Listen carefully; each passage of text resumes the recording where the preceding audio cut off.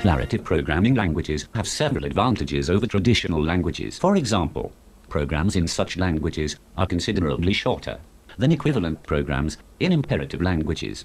Here, for example, is a program in C. And here is the equivalent program in Erlang. Hello. Hello, Joe. Hello, Mike. Question. Does anyone care about the differences between declarative and imperative languages anymore? Don't be silly. The declarative imperative debate is always a crowd pleaser. From what I can tell, kids these days are going with what's cool, like Node.js and Ruby on Rails. Let's ask Robert. Hello, Robert. Hello, Mike. Joe's back to talking about declarative languages again. I just think Erlang's got a problem when its spokesman is an old fuddy-duddy. Hey, Joe. Bite me. Robert, what do you think? Erlang's the shizzer, but I can't blame kids for picking something a little less crusty. Erlang's image is stuck in the 1980s. It's the Bananarama of languages. Okay. Tell you what. This is bullshit.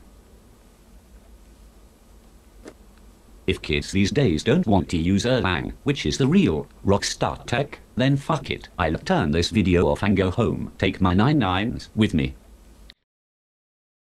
Joe. I didn't mean anything by it. Yeah, Joe. Mike was just trying to be constructive.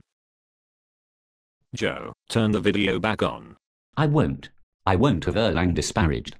Yo yo yo. I can totally help you geezers.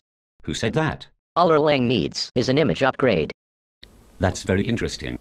Lots of things from the 80s are cool. Just look at Fraggle Rock and Super Mario Brothers. What the hell is that? It's one of those Ruby hipsters. Watch it, Grandpa. Just because I carry my Mac in a messenger bag and have great taste in nose rings, doesn't mean I use Ruby. I, for one, am interested in what the little girl has to say. Yo, whatever. First we have to fix the name. A language named after a 19th century Danish mathematician is about as cool as having a Facebook account. It's just like the olden days. When Erlang was banned, we had to change the name. That's right. When Erlang fell out of fashion at Ericsson, we changed the name to OTP. 3 of the trendiest names we could think of. Open. Telecom. Platform. Gives me the chills just thinking about it. Okay, that's bullcrap. No one cares about telecom platforms. We need something fresh. Something edgy. Like Erlang on Rails. Jesus Christ. The last thing you want to do is imitate. No, something original. How about Erlang++? I got it. We keep OTP, but with a hip, edgy twist. Check it. Your language will hereby be known as Outlaw. Techno. Psycho bitch. It does spell OTP. Don't know what it has to do with software. What do you think, Joe? I absolutely love it. That name is fucking gangster. Yeah, Joe. You rule. Okay, next thing we need is a video that is just as cool as the original Erlang the movie, but speaks to today's programmer hipster. I'm thinking something like this.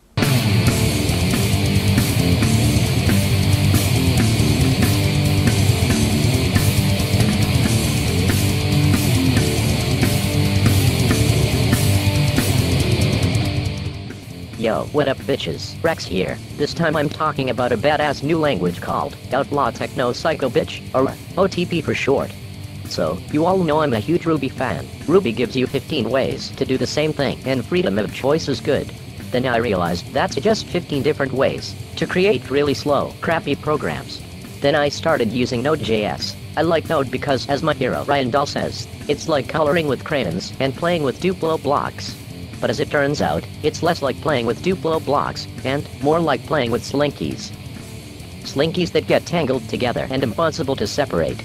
So then I checked out Outlaw Techno Psycho Bitch. It's a language out of Sweden that can be used to build web scale, asynchronous, not blocking, sharded, event-driven, message passing, NoSQL, reliable, highly available, high performance, real-time, clusterable, badass, rockstar, get the girls, get the boys, impress your mom, impress your cat, applications.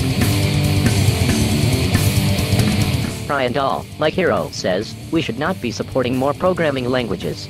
That we should be killing them. That all these bullshit projects are confusing people. But Psycho Bitch is just so damn cool, I couldn't resist giving it a try. The first thing Psycho Bitch kills off is curly braces. Thank God. After a half-century of curly braces, we need something that's fresh. Psycho Bitch uses single character block delimiters, like in sentences. My hero Ryan Dahl says, math is not necessary, that people who think it's superior to curly braces are wrong. But, I figure, if math can get a rover to Mars, maybe it can help us write better programs. Psycho Bitch gets pretty uptight about logic. If you say that x is 1, and then turn around and say x is 2, Psycho Bitch goes apeshit. She's like, what the hell, when did 1 start equaling 2? Psycho Bitch has this great feature called pattern matching. You define the patterns, and if there's a match, your program keeps going. If something doesn't match, it crashes. Like assertions, but built in. What happens when your program crashes? Psycho Bitch has you covered. It monitors your code and restarts things that break. It's like the Terminator. You can blast it in the face with a shotgun. It stops for a second, then keeps on coming. I've written a chat server in Psycho Bitch. It's where all my friends and me can chat about how awesome Ryan Dahl is. Because the server is written in Psycho Bitch, it can easily handle thousands of concurrent users. Shit, did I say thousands? Because I meant tens of thousands. And by tens of thousands, I mean hundreds of thousands. I'm already logged in as myself, at the top. I'll log in as another user. You say something using the tell command. The messages are received instantly, even though there are hundreds of thousands of connected users. I'll use the yell command to broadcast a message to every user. That literally sent the message to 300,000 users. About a second. Okay, 300,000 concurrent users is impressive. But even Node.js can do that. Let's try something hard. To make things interesting, we'll trigger a bug on the server. Damn, I must have said something bad. But as you can see, Mary and Jack can still chat. Of the 300,000 users on the server, I'm the only one affected. Let's see if we can fix the bug. Here's the code. Holy crap. It looks like the original programmer, in his zeal, added some forbidden utterances. Let's clean this up, because we don't want to censor. Okay, I recompiled the code. Next, I'll reload it, in real time, with 300,000 concurrent chats going on. Done. In case you missed it, here it is again, in slow motion.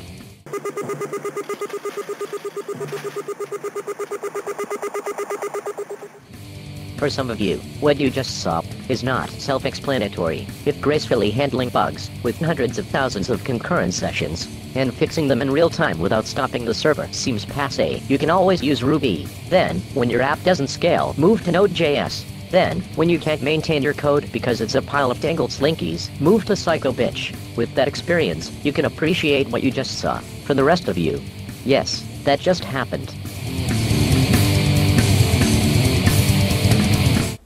So, what do you guys think about Psycho Bitch? She's utterly terrifying. It makes me wonder if perhaps Psycho Bitch is a real person. You mean, is the name based on my experience with a girlfriend who's batshit crazy, drop-dead gorgeous, brilliant, and brags to her friends about costing me tens of thousands of dollars in therapy over the last 3 years? Oh shit, I know a girl like that. She scarred me, for life. Literally. Seriously, I'll show you the scars.